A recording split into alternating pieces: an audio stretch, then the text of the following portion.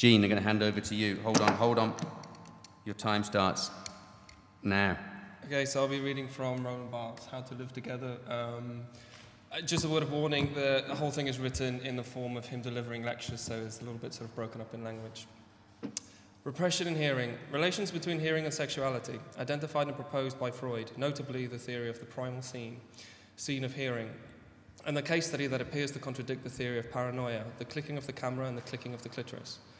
Within a community, a form of erotic hearing, listening in and the pleasure that calls out to me and from which I'm excluded. Hans Kastrop overhearing the Russian neighbours making love in the room next door. Then the insuperable mechanics of covert listening, listening in, eavesdropping on someone else, on other people. In potluck, the entire apartment building is a space of eavesdropping and espionage. The wall, that boundary line of respectability, a mask pulled over the eyes, can be penetrated by the ear.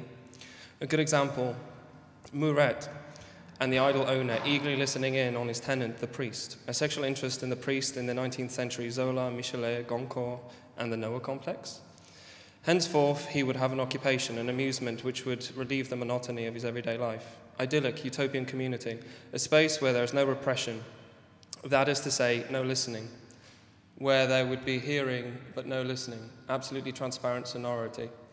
The very definition of music. With music, we're not listening in on anything or anyone else, nor, in a sense, are we listening.